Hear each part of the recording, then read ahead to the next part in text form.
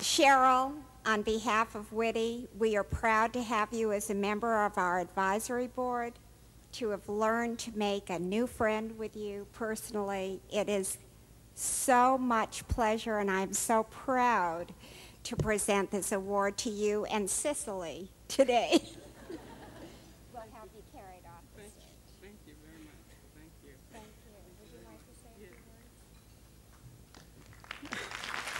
Thank you.